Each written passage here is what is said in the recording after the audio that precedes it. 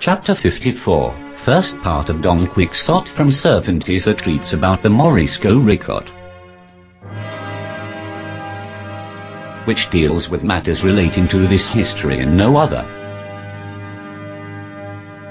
The Duke and Duchess resolved that the challenge Don Quixote had, for the reason already mentioned, given their vessel, should be proceeded with.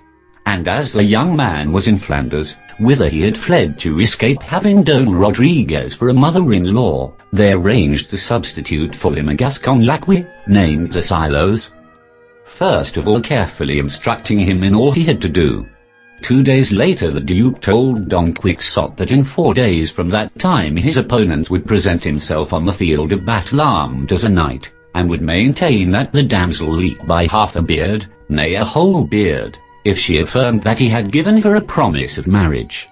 Don Quixote was greatly pleased at the news, and promised himself to do wonders in the lists, and reckoned it rare good fortune that an opportunity should have offered for letting his noble host see what the might of his strong arm was capable of. And so in high spirits and satisfaction he awaited the expiration of the 4 days, which, measured by his impatience, seemed spinning themselves out into 400 ages.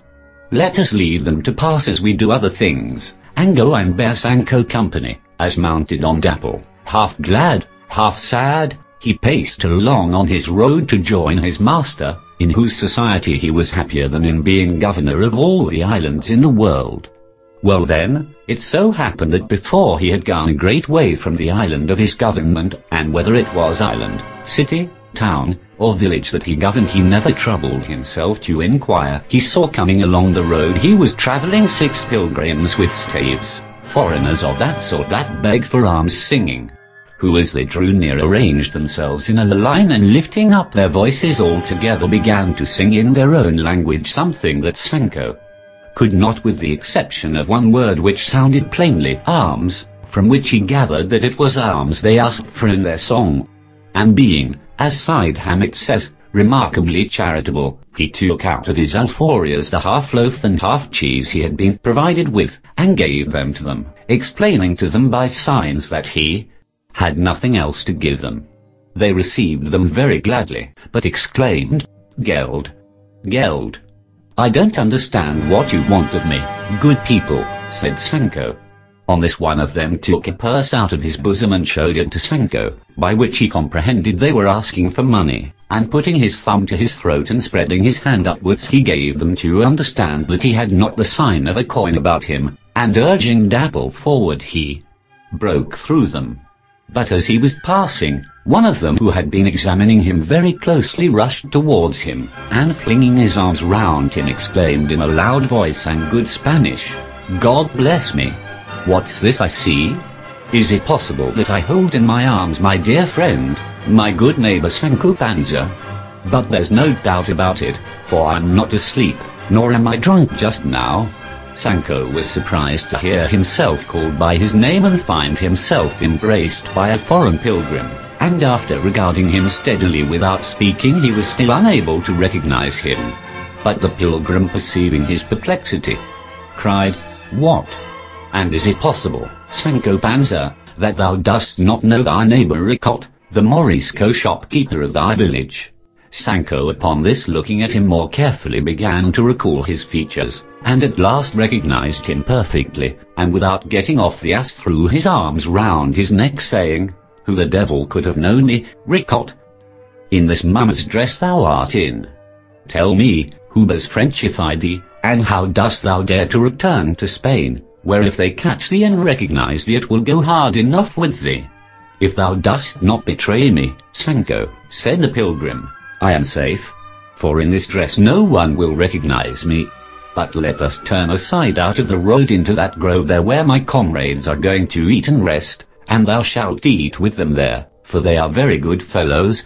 I'll have time enough to tell thee then all that has happened me since I left our village in obedience to his Majesty's edict that threatened such severities against the unfortunate people of my nation, as thou hast heard." Sancho complied, and Ricote having spoken to the other pilgrims they withdrew to the grove they saw, turning a considerable distance out of the road. They threw down their staves, took off their pilgrims' cloaks and remained in their underclothing.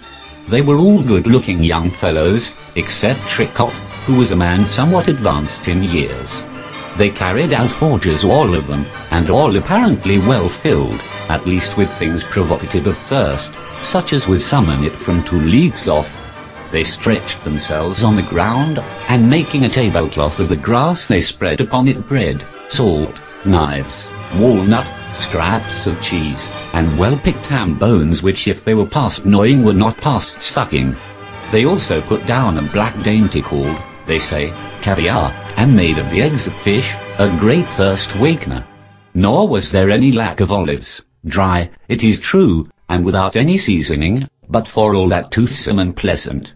But what made the best show in the field of the banquet was 6 bottles of wine, for each of them produced his own from his alforges.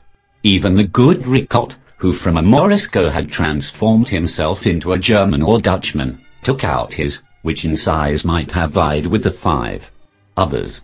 They then began to eat with very great relish and very leisurely, making the most of each morsel, very small ones of everything they took up on the point of the knife, and then all at the same moment raised their arms and bottles aloft, the mouths placed in their mouths, and all eyes fixed on heaven just as if they were taking aim at it. And in this attitude they remained ever so long, wagging their heads from side to side as if in acknowledgement of the pleasure they were enjoying while they decanted the bowels of the bottles into their own stomachs.